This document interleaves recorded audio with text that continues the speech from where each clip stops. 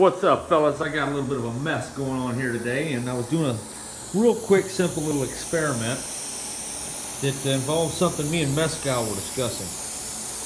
A long time ago, he built an oxyhydrogen torch that had an electric arc feature to it. Now, back in the day, back in the 40s or 50s, whatever it was, there's this guy named Brown or something like that who came up with Brown's gas. Well, he used to hook, they said, a welder up to it, and would use the torch with the oxyhydrogen flame in tandem with an arc. So I decided to give it a little test, and all I did was just connect the torch up in my ground to a little specimen of metal here, which turns out to be a piece of metal that loses value by the second, so don't worry about that. And essentially nothing fantastically happens. I'm going to give it a little touch off here, show you what I mean. I don't want to burn my tip up, but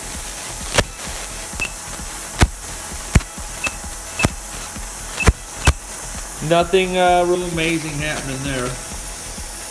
I was hoping that as we slowly turn the dial up, more and more amperage would pass through, but as you can see, there's no difference in amperage determined, you know, whether or not I'm touching the specimen or not. Maybe if I touch that. Yeah, just nothing to write home about is happening. I thought it would be cool if electricity could pass through the hydrogen flame like a wire and make it hotter, but that does not happen. We're going to turn it up to the full 80 amp capacity of this inverter circuit. The circuit itself may be the problem. The circuit will also not run an electrolysis cell, even though the voltage and amperage specified may make it seem ideal for that process. Something about that circuit that won't allow it to happen. I would not be touching off at this amperage. I'm not going to ruin my torch. This is just a simple experiment in regards to a discussion me and him had, me and Mescal. As you can see, the amperage isn't changing at all. So it looks like your high voltage setup is a must. We're not going to get any action out of this thing. I believe 70 volts might be the maximum. Hard to say, 20 volts is what it's telling me there. So the voltage is just probably too low. But there you have it. That's a failed test. I just had to try it real quick. I was getting ready to build this fancy little gun and all this, and I'm like, wait a minute, I ain't wasting my time on all this crap. Absolutely nothing happening. That's about a 12 amp flame there. Yeah, that's disappointing. Looks like we're gonna have to go with a little bit of high voltage, and that kind of scares me a little bit. I don't know how valuable high voltage is gonna be. So, that didn't work. Well, Matt, I think we're gonna have to go with the old high voltage oil bath baby there. That's just a mott, so that's not gonna do anything too outstanding per se.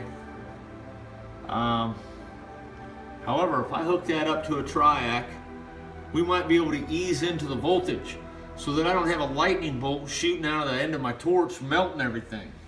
I'm on the fence, man, whether or not I should go forward. I mean, you've already done the high voltage build, bro. Why should I waste our time with it? This video is more specifically focused on the low voltage, high amperage.